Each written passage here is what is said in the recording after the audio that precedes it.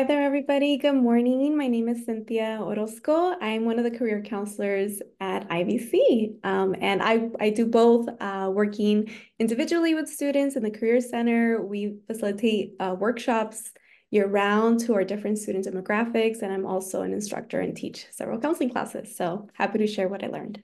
What I did was I took this curriculum and I implemented it in my classroom, so in group settings. So I'll be talking about two different ways that I put it into practice. One on my own through my classes, and the other one in collaboration with Fritzy on a project that we're working on through the Career Center. So going through the trainings and going through the information really inspired me and motivated me.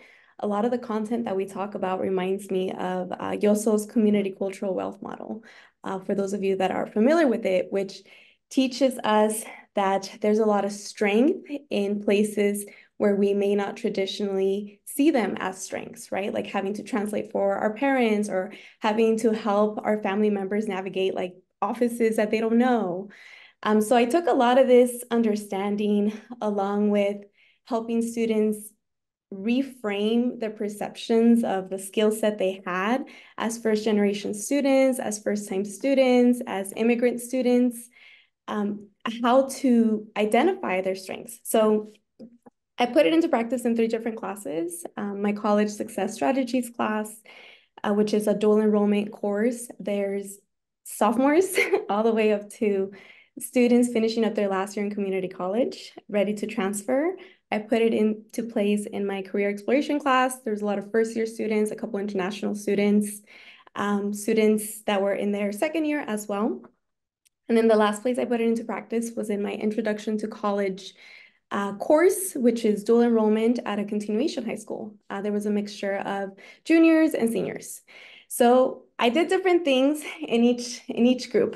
One project that I did was I had students create a life journey, of a physical map of significant memories or lessons that that they've gone through up to this point.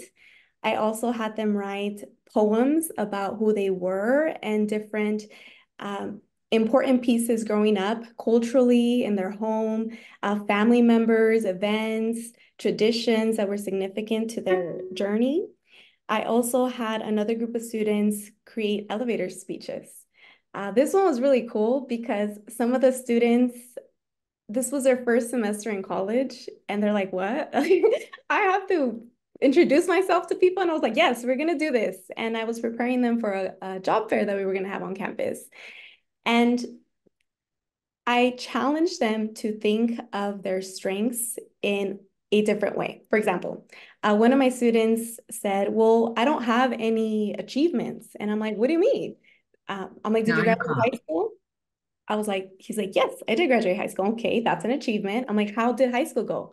He's like, well, I barely passed. It was not a good thing. And I'm like, so what you're telling me then is that you kept pushing though, right? You kept pushing, you're persistent, you made it to college, you made it to class, you're asking me questions, right? So you're taking initiative.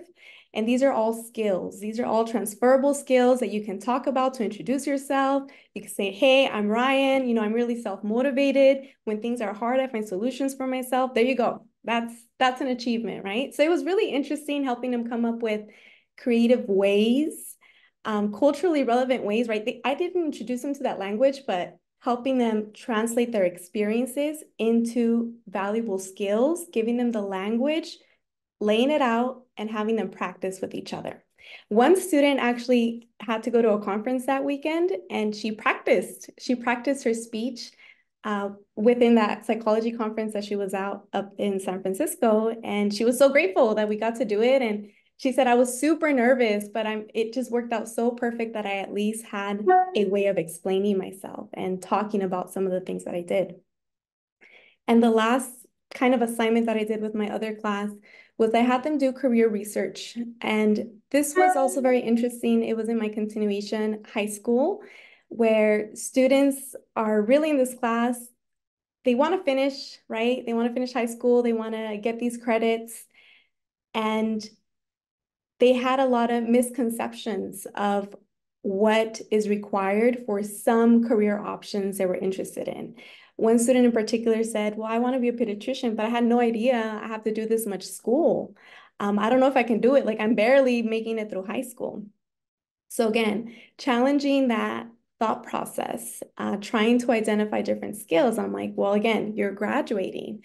Why is it that you want to be a pediatrician? What is it that you like about it? And we started to talk about some of the things that excite her and get her motivated. And through that activity, some of the students said that they feel more motivated than ever, like to finish high school, to go to college, to give it a shot. Even one student, he works at a butcher shop with his family and they have a family-run business. I know he said he learned how to cut a pig's head. I was like, whoa, like that's a skill. And then he's like, I don't need college. And I mentioned, yeah, you might not need it, right? You're learning a specific skill, but how does your family manage finance for your company? Who does that for you all? And he mentioned his dad did it.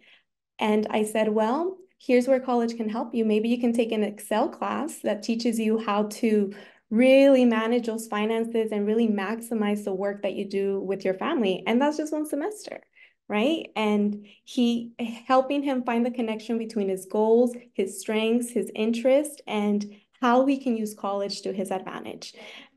So in summary, I was super motivated. I did a lot of things. I feel that students were able to really put into practice these exercises because I was vulnerable. There was a lot of trust in the class.